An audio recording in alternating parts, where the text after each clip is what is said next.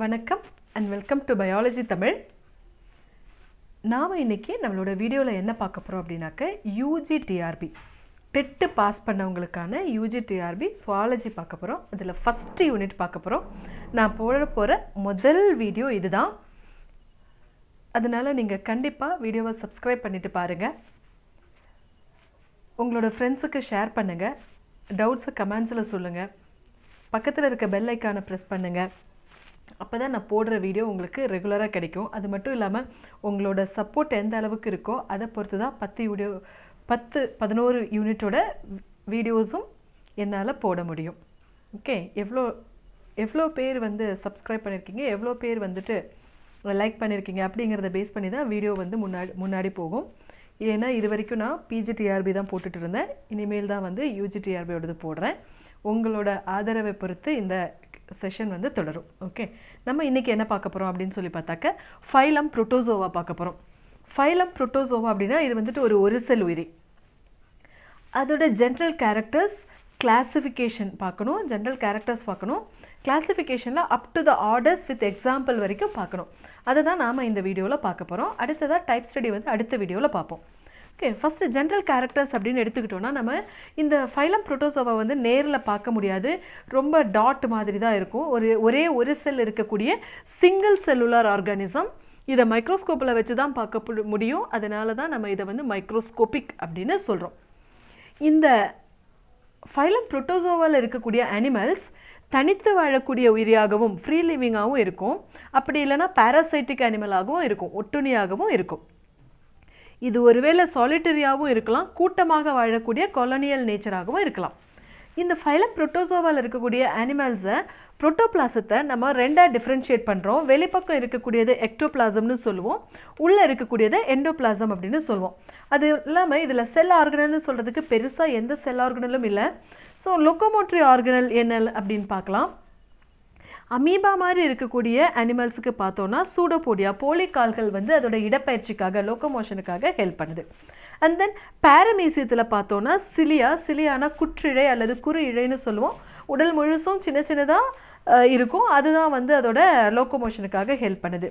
Euglena மாதிரி இருக்கக்கூடிய அனிமலுக்கு பார்த்தோம்னு சொன்னாக்கா ஃப்ளாஜெல்லா வந்துட்டு லோகோமோஷனுக்காக ஹெல்ப் பண்ணுது. ஃப்ளாஜெல்லா அப்படிங்கிறது நீழிழை அல்லது கசை இழைன்னு சொல்லுவோம். இது நீளமாக சிங்கிளாக ஒன்று இருக்கும். இது வந்து நீந்தி போகிறதுக்கு ஹெல்ப் பண்ணும். சில புரோட்டோசோவன் உயிரிகள் வந்து அதிகப்படியான புரோட்டோசோவன் உயிரிகள் வந்து ஒட்டுண்ணியர்களாக வாழறதுனால அதுக்கு வந்துட்டு லோகோமோட்டரி ஆர்கன்ஸ் வந்து எதுவுமே இல்லை, அதனால ஆப்சண்டாக இருக்கும். சில சமயம் டென்டக்கிள்ஸ் கூட லோகோமோட்டரி ஆர்கன்ஸாக வந்துட்டு இருக்கும். அண்ட் தென் நியூட்ரிஷன், உணவூட்ட முறையை பொறுத்த வரைக்கும் பார்த்தோன்னு சொன்னாக்க ஹோலோசோயிக்காக இருக்கலாம், அதாவது விலங்கு முறை உணவூட்டமாக இருக்கலாம், அல்லது ஹோலோஃபைட்டிக் தாவர முறையான விலங்கூட்டமாக இருக்கலாம். அப்படி இல்லைன்னு சொன்னாக்க சாப்ரோசோயிக் சாருண்ணி அல்லது ஒட்டுண்ணி வகையில் சாருண்ணி வகையான உணவூட்டமாக இருக்கலாம். அண்ட் தென் டைஜஷன் அப்படின்னு சொன்னோன்னா செரிமானம் பார்த்தோன்னு சொன்னாக்க இதுக்குன்னு சொல்லி உணவு செரிமான மண்டலம் எதுவும் தனியாக கிடையாது. இதில் வந்து இன்ட்ரா செல்லுலார் உள் செரித்தல் முறையில் தான் செரிமானம் வந்து தொகுதி புரோட்டோசோவால இருக்குது. எப்படி செரிமானம் நடக்குது? அமீபா மாதிரி இருக்கக்கூடிய உயிரினங்களில் பார்த்தோன்னு சொன்னாக்க ஃபுட் வேக்யூல் உணவு நுண்குமிழ்கள் இருக்கும். அது வழியாக தான் இந்த செரிமானம் நடக்குது. So digestion takes place inside food வேக்யூல்ஸில் நடக்குது. And then respiration and excretion, சுவாசம் மற்றும் கழிவு நீக்கத்தை பொறுத்த வரைக்கும் சுவாசமும் கழிவு நீக்கமுமே அதோட விரவல் முறையில் பாடி சர்ஃபேஸ் வழியாக தான் பொதுவாக நடக்கும். ஆனால் எக்ஸ்கிரீஷனை ஆஸ்மோ ரெகுலேஷன், அதாவது ஊடுகலப்பு ஒழுங்குபடுத்துதல் அப்படின்னு சொல்லக்கூடிய நிகழ்ச்சி அங்கே இருக்கக்கூடிய சுருங்கு நுண்குமிழ் அதாவது கான்ட்ராக்டல் வேக்யூல் வழியாக நடத்தப்படுது. ரீப்ரொடக்ஷன், இப்போது phylum Protozoaல ரீப்ரொடக்ஷன் அதாவது இனப்பெருக்கத்தை பொறுத்த வரைக்கும் இதை வந்து ரெண்டாக கேட்டகரைஸ் பண்ணுறோம். ஏன்னா 2 வழிகள்லையும் ஃபைலம் புரோட்டோசோவால வந்து இனப்பெருக்கம் நடைபெறுது. ஒன்று வந்து செக்ஷுவல் ரீப்ரொடக்ஷன், இன்னொன்று வந்து ஏசெக்ஷுவல் ரீப்ரொடக்ஷன். அதாவது பாலின பெருக்கம், இன்னொன்று வந்து பாலிலா இனப்பெருக்கம் அப்படின்னு சொல்லி 2 வகையிலையும் நடைபெறுது. செக்ஷுவல் ரீப்ரொடக்ஷன் எப்படி நடக்குது அப்படின்னு சொல்லி பார்த்தாக்க பாரமீசியம் மாதிரி இருக்கக்கூடிய அனிமல்ஸில் பார்த்தோன்னா இணைதல் முறையில், அதாவது கான்ஜுகேஷன் மெத்தடில் இனப்பெருக்கம் வந்து நடைபெறுது. Asexual reproduction most of the அனிமல்ஸில் பார்த்தோன்னா பாலிலா முறையில் தான் இனப்பெருக்கம் நடைபெறுது, அதாவது ஏசெக்ஷுவல் மெத்தடில். ஏசெக்ஷுவல் மெத்தட் அப்படின்னு சொல்லி எடுத்துட்டோன்னா ஒருவேளை பைனரி ஃபிஷனாக இருக்கலாம். பைனரி ஃபிஷன் அப்படின்னு சொன்னாக்க இரு சம பிளவு முறையில் இனப்பெருக்கம் நடைபெறலாம், அல்லது பட்டிங் மொட்டு விடுதல் முறையில் நடைபெறலாம், மல்டிபிள் ஃபிஷன் பல செல் பிரிதல் முறையில் நடைபெறலாம். இந்த மாதிரி கண்டிஷன்ஸ்லாம் வந்துட்டு இனப்பெருக்கம் வந்து ஏசெக்ஷுவல் ரீப்ரொடக்ஷனில் நடைபெறுது. சில அமீபா மாதிரி இருக்கக்கூடிய animals like single cell animals, இந்த ஃபைலம் புரோட்டோசோவாவில் இருக்கிற அனிமல்ஸ் பார்த்தோன்னா எப்போவாச்சும் அதுக்கு அன்ஃபேவரபிள் கண்டிஷன் வந்துச்சுன்னா, அன்ஃபேவரபிள் கண்டிஷன் அப்படின்னா food scarcity R water scarcity R temperature high, இந்த மாதிரி ஏதாச்சும் அன்ஃபேவரபிள் கண்டிஷன் வந்துச்சு அப்படின்னு சொன்னாக்க அது வந்து அதை சுற்றி ஒரு உரையை உருவாக்கிக்கும். அதுதான் வந்துட்டு நம்ம என்சிஸ்ட்மெண்ட் அப்படின்னு சொல்கிறோம். எப்போ அதுக்கு ஃபேவரபிள் கண்டிஷன் வருதோ அப்போ அது பஸ்ட் ஆகி அதுலேருந்து யங் ஒன்ஸ் வந்து ரிலீஸ் பண்ணிக்கும். ஓகே, அதே மாதிரி ஷெல்டு புரோட்டோசோவன் இருக்குது. ஷெல்டு புரோட்டோசோவன் அப்படின்னா என்ன, அதில் வந்துட்டு அதோட அவுட்டரில் எக்ஸோஸ்கெலட்டன் மாதிரி அதோட பாடியில் வெளிப்பக்கம் பார்த்தோன்னா டெஸ்ட் வந்து ப்ரெசென்ட் ஆகிருக்கும். அந்த மாதிரி ஆர்செல்லா அப்படின்னு சொல்லக்கூடிய புரோட்டோசோவனில் டெஸ்ட் ப்ரெசென்ட் ஆகிருக்கு. அதனால் வந்துட்டு நம்ம அதை ஷெல்டு புரோட்டோசோவன் அப்படின்னு சொல்கிறோம். இப்போ புரோட்டோசோவோட ஜென்ரல் கேரக்டர்ஸ் வந்து பார்த்தோம். இந்த மாதிரி புரோட்டோசோவன்ஸை பற்றி ஸ்டடி பண்ணக்கூடிய பிரான்ச் ஆஃப் சயின்ஸ், அதுக்கு study of protozoans which is called as the பாராசோவாலஜி அப்படின்னு சொல்கிறோம். புரோட்டோசோவன்ஸை பற்றி ஸ்டடி பண்ணுறதுக்கு பேர் பாராசோவாலஜின்னு சொல்கிறோம். அடுத்ததான் நம்ம என்ன பார்க்க போகிறோம் அப்படின்னு சொல்லி பார்த்தாக்கா ஃபைலம் புரோட்டோசோவான்ஸோட கிளாசிஃபிகேஷன் பார்க்க போகிறோம். இந்த ஃபைலம் புரோட்டோசோவா வந்துட்டு 5 கிளாஸஸாக பிரிச்சிருக்காங்க. என்னென்ன 5 கிளாஸஸ் அப்படின்னு சொல்லி பார்த்தாக்க டோட்டலாக 5 கிளாஸ் இருக்குது. 1 2 3 4 5ன்னு 5 கிளாஸஸாக பிரிச்சிருக்காங்க. 5 வகுப்புகளாக பிரிக்கப்பட்டிருக்கு. ஒன்று வந்து மாஸ்டிகோஃபோரா அல்லது ஃப்ளாஜெலேட்டா.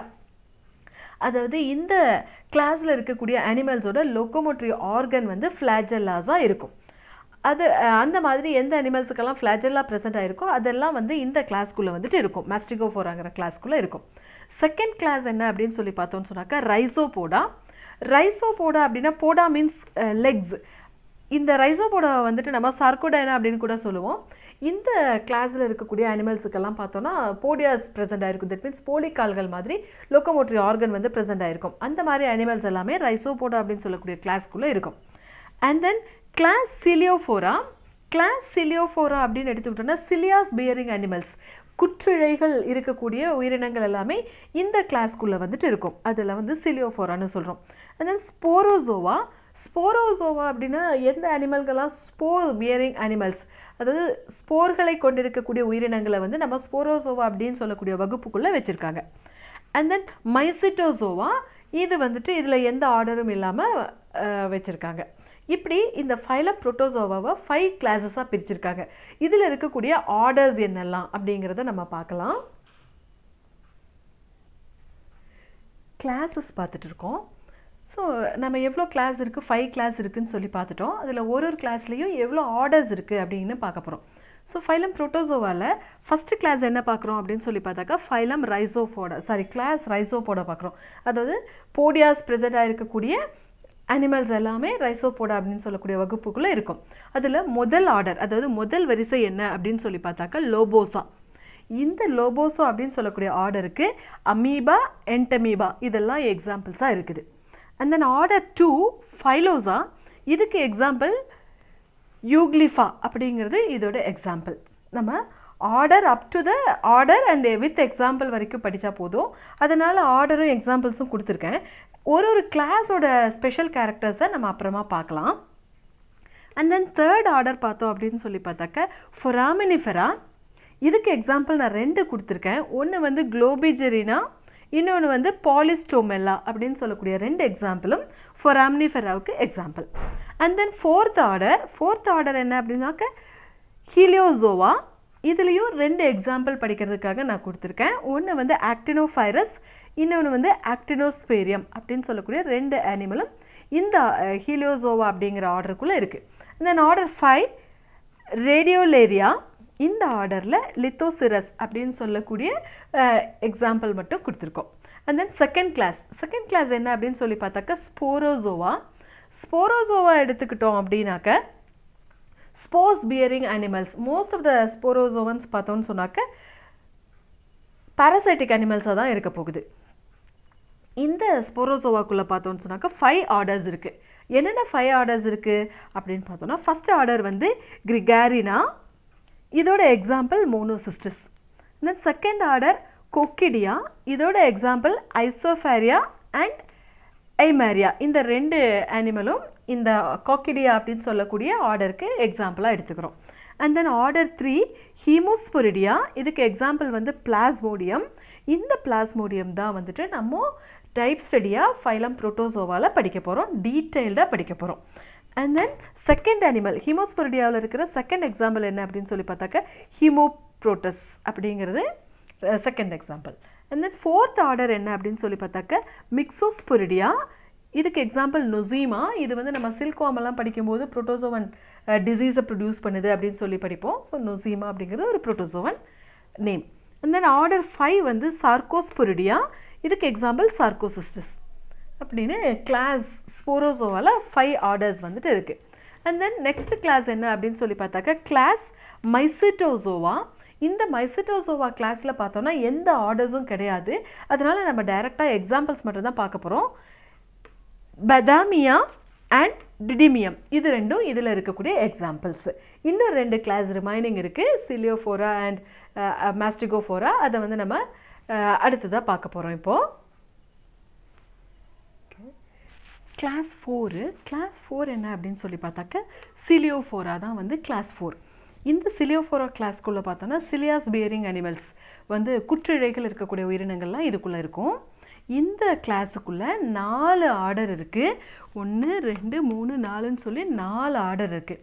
என்னென்ன 4 ஆர்டர் அப்படின்னு சொல்லி பார்த்தாக்கா, ஒன்று வந்து ஹோலோட்ரைக்கா அப்படின்னு சொல்லக்கூடிய ஆர்டர். இதுக்கு எக்ஸாம்பிள் வந்து பாரமீசியம். இதை தான் நம்ம ஃபைலம் புரோட்டோசோவாவில் படிக்க போகிற 2வது type study animal பாரமீசியம். So 2 type study, ஒன்று பிளாஸ்மோடியம், இன்னொன்று பாரமீசியம் படிப்போம். அடுத்து செகண்ட் ஆர்டர் என்னன்னு பார்த்தோன்னாக்க ஹெட்டரோட்ரைக்கா, இதோட எக்ஸாம்பிள் வந்து பேலன்டிடியம். இது வந்து ஒரு பாராசைட்டாக இருக்கக்கூடிய ஒரு புரோட்டோசோவன். தேர்ட் ஆர்டர் என்னன்னு பார்த்தோன்னா பெரிட்ரைக்கா, இதுக்கு எக்ஸாம்பிள் ஓர்டிசெல்லா. ஃபோர்த் ஆர்டர் ஹைப்போட்ரைக்கா, இதுக்கு எக்ஸாம்பிள் டயோஃபெரஸ். இப்படின்னு 4 ஆர்டர் வந்துட்டு இருக்குது. அண்ட் தென் லாஸ்ட் கிளாஸ் என்ன அப்படின்னு சொல்லி பார்த்தாக்கா மாஸ்டிகோஃபோராக்குள்ளே பார்த்தோம்னு சொன்னாக்கா ஃப்ளாஜெல்லேட்டா அப்படின்னு சொல்லுவோம். இதில் வந்து ஃப்ளாஜெல்லாஸ் ப்ரெசென்ட் இருக்கக்கூடிய அனிமல்ஸ் எல்லாமே இந்த கிளாஸ் மாஸ்டிகோஃபோராக்குள்ளே தான் இருக்குது. இதுக்குள்ளே பார்த்தோன்னா 8 ஆர்டர்ஸ் இருக்குது. என்னென்ன 8 ஆர்டர் அப்படின்னு பார்க்கலாம். ஃபஸ்ட்டு ஆர்டர் என்ன அப்படின்னு சொல்லி பார்த்தாக்க கிரைசோமோனாடைனா, இதுக்கு எக்ஸாம்பிள் கிரைசமீபா அண்ட் சைனோரா அப்படின்னு 2 எக்ஸாம்பிளை பார்க்குறோம். செகண்ட் ஆர்டர் என்ன அப்படின்னு சொல்லி பார்த்தாக்க கிரிப்டோமோனோடைனா, இதுக்கு 2 எக்ஸாம்பிள் பார்க்குறோம். ஒன்று வந்து கிரிப்டோமோனஸ், இன்னொன்று வந்து கைலோமோனஸ் அப்படின்னு 2 எக்ஸாம்பிள் பார்க்குறோம். தேர்ட் ஆர்டர் என்ன அப்படின்னாக்க யூக்ளினாய்டியா, இதோட எக்ஸாம்பிள் யூக்ளினா. தென் ஃபோர்த் ஆர்டர் என்ன அப்படின்னு சொல்லி பார்த்தாக்க டைனோஃப்ளாஜெல்லேட்டா, இதுக்கு எக்ஸாம்பிள் செராட்டியம். ஃபிஃப்த் ஆர்டர் ஃபைட்டோமோனாடைனா, இதுக்கு 2 எக்ஸாம்பிள் கொடுத்துருக்கோம். ஒன்று வந்து வால்வாக்ஸ், இன்னொன்று வந்து கிளாமிடோமோனஸ். சிக்ஸ்த் ஆர்டர் புரோட்டோமோனோடைனா, இதுக்கும் 2 எக்ஸாம்பிள் இருக்குது. ஒன்று வந்து ட்ரிப்பனோசோமா அண்ட் லீஷ்மேனியா. இது 2யுமே வந்து நம்ம பாராசைட்டிக் ஸ்டடியில் பாராசைட்டிக் புரோட்டோசோவனில் இந்த 2ஓட டீட்டெயில்டாக லைஃப் சைக்கிள் எல்லாம் நம்ம சேர்த்து படிப்போம். அண்ட் தென் செவன்த் ஆர்டர் என்ன அப்படின்னு சொல்லி பார்த்தாக்க பாலிமாஸ்ட்ரிஜியனா, இதுக்கும் 2 எக்ஸாம்பிள் வச்சுருக்கோம். ஒன்று வந்து கியார்டியா, இன்னொன்று வந்துட்டு ட்ரைகோமோனஸ். அண்ட் தென் லாஸ்ட் ஆர்டர் சிஸ்டோஃப்ளாஜெல்லேட்டா, இதுக்கு எக்ஸாம்பிள் நாக்டிலூகா. ஸோ மேக்ஸிமம் உங்களுக்கு ஃபெமிலியராக இருக்கக்கூடிய எக்ஸாம்பிள்ஸ் தான் நான் இந்த வீடியோவில் உங்களுக்கு கொடுத்துருக்கேன். ஓகே, அடுத்த பார்ட்டில் ஒரு கிளாஸோட ஸ்பெஷல் கேரக்டர்ஸ் என்ன அப்படிங்கிறது நம்ம வீடியோவோட செகண்ட் பார்ட்டில் நமக்கு பார்க்கலாம். இதோட நான் இந்த வீடியோவை கம்ப்ளீட் பண்ணுறேன். உங்களுக்கு இந்த வீடியோ பிடிச்சிருந்துச்சுன்னு சொன்னாக்க கண்டிப்பாக வீடியோவை சப்ஸ்கிரைப் பண்ணுங்கள், உங்கள் ஃப்ரெண்ட்ஸுக்கு ஷேர் பண்ணுங்கள். இதுக்குள்ளே ஏதாச்சும் உங்களுக்கு டவுட்ஸ் இருந்தாலும் நீங்கள் கமெண்ட்ஸில் சொல்லலாம். தேங்க்யூ.